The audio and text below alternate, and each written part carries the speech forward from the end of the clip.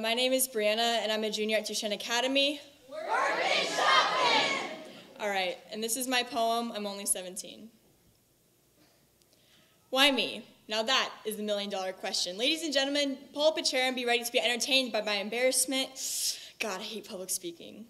Why am I so bad at speaking in general? I'm only 17 and I'm expected to learn a second language, but honey, I barely understand English.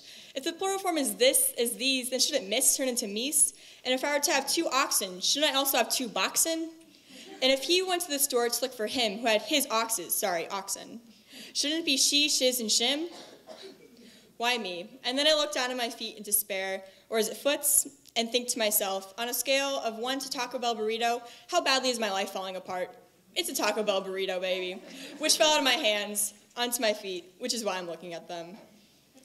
Why me? I'm only 17, and my life has become a vicious cycle of sleep, get up, sleep, except sometimes without the sleep. Why is it me that when in class when we're learning about the War of 1812 or trigonometry, my hands start vibrating, trying to form letters and numbers? I'm only 17.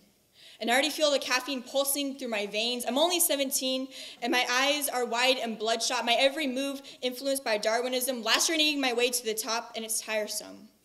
When I'm sitting in class, I can hear ringing bruises cracking through my brain. I'm only 17, and my heel is thumping against the floor like an angsty rabbit, air gulping into my lungs and regurgitating it. I'm only 17, so no wonder why I can't form anything except questionable words. My shallow jawline folding into layers and valleys as a congregation of rhythm and rhyme tries to escape my vocal cords, but my thoughts get choked by them instead of twisting them into life. I'm only 17, so next time before condemning me for my average ACT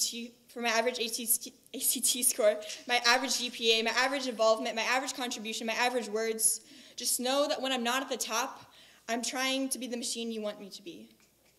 I'm only 17, so when even the English language isn't perfect, how do you expect me to be?